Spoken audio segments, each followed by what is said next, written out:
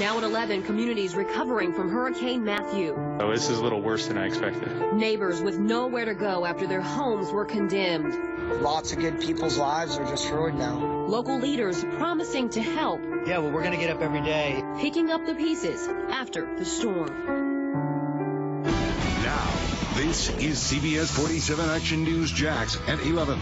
Local coverage you can count on.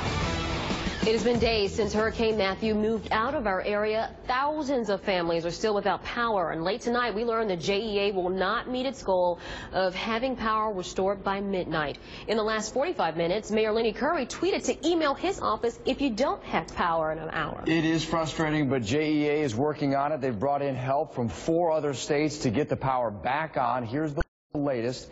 Public schools in Duval, St. John's, and Clay will be back open tomorrow, the exception being Orange Park High School, where there was a fire this weekend. Schools in Glynn County won't reopen until next Monday.